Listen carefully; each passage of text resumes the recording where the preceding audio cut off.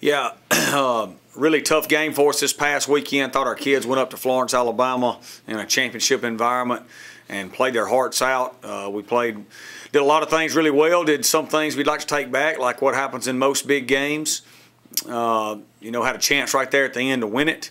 Had some very unfortunate things happen to us. As everybody knows, with the fumble that got overturned and wasn't a fumble, but that's life. You got to be good enough to overcome that, and we did some things there at the end to overcome it. We just didn't make it happen all the way. A credit to UNA and their football team for winning a big game. Now our season's not over. Our season's just beginning. We're 5 games into the season.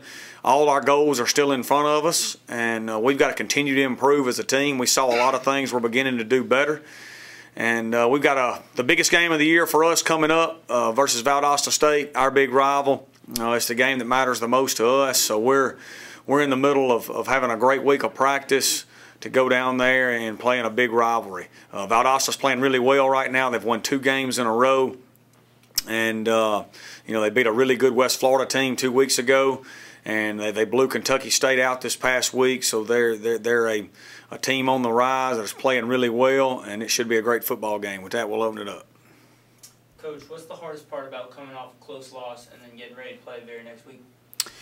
I think every game has its own things that are easy to come off of and hard to come off of. I think this game for our players is, it was a very tough loss. The way it ended, the 2 plays that sticks out in everybody's mind, or the field goal and the fumble, and the plays we made to put ourselves in position to win and still not get it done. That's on me as a head coach. We got to figure out a way to get it done.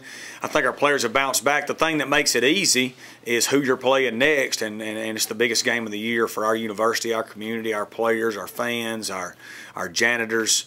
Everybody involved is that makes it easier is who we're playing this week. Coach Hall, with Valdosta State this year only having a 37% third down conversion percentage, does that make you want to bring more pressure on third down defensively? I don't necessarily think that. A team's third down percentage, I don't think that dictates whether you want to pressure them or not. I think the distance that they have to go to get the third down dictates a lot of that, and then what they do pass protection wise and all that. They're a very pro-style passing team, a lot of drop back passing, and they've had some injuries on their O-line. So I know Coach Simons and Coach Aldridge and Coach Hundley are really studying those matchups, and we'll do what we think is best on third down. I'm sure we'll mix it up, whether we pressure or not, just like we do every week.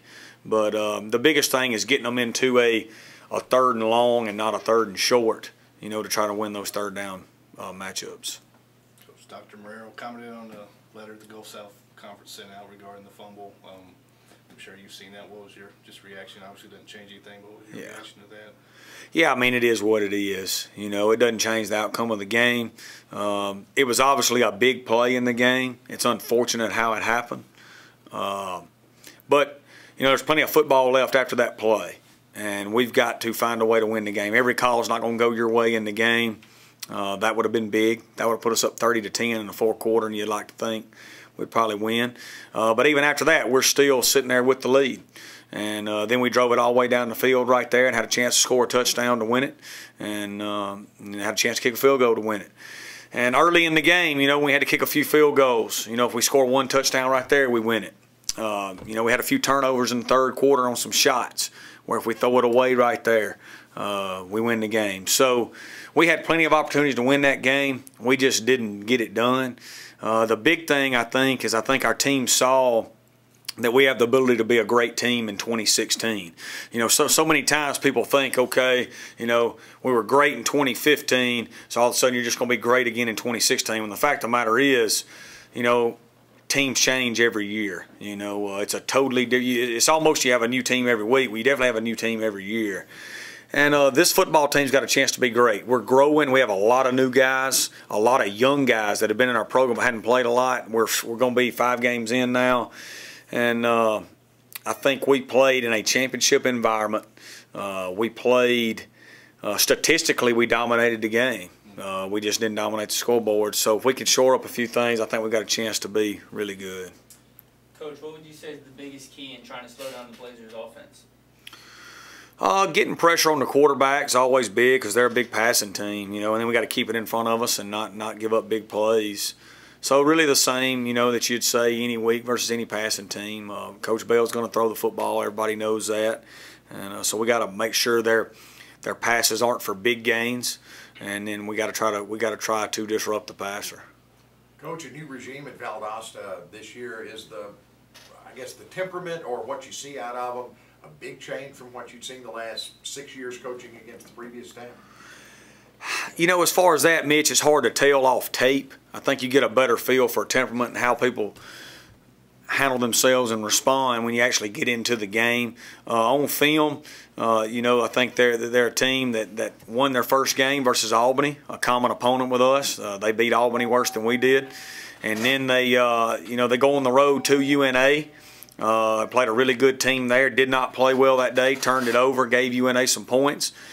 And then this past week they've beaten West Florida, who's having a really good year, and then they've blown out Kentucky State. So I think they're a lot like us from the standpoint of they're better today than they were yesterday and the day before, and they're getting better. And it'll be a great game.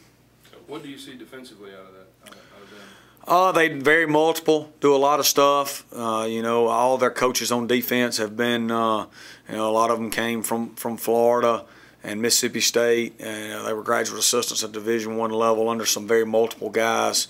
And Coach Collins at Florida, who's a great D coordinator, and it was at Mississippi State before that. So they're very multiple. They throw a lot of looks at you, play a lot of different coverages, a lot of different blitzes, and those things. The biggest thing they've been able to do is force turnovers and either score with those turnovers or get those turnovers into the scoring zone.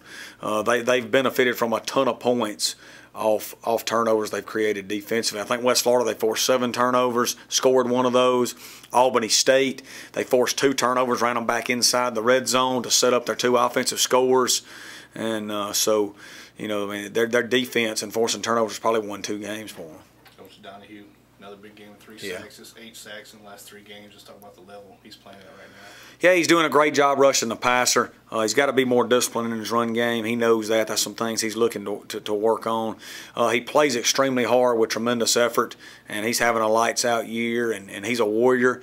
He really is really playing well and trying to lift others up around him as well. Coach, what excites you most about playing in these big rivalry games?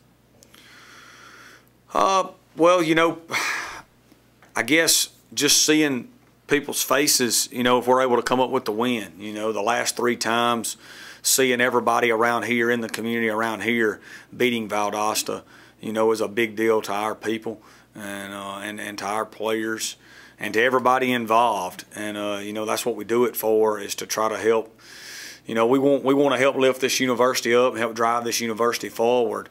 And so that's a responsibility we take very seriously. And the Valdosta game, right, wrong, or indifferent, like it or not, is a big player in that.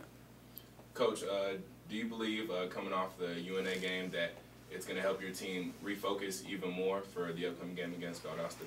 I don't think so, because it's Valdosta. I think that is, that if we were playing, somebody not very good or something like that, then maybe so. But there's no way to focus any more on Valdosta than what we already do.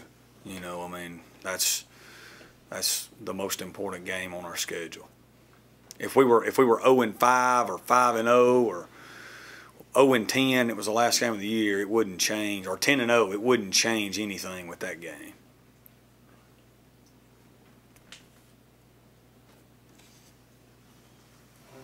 All right, thanks a lot, guys. Go Wolves.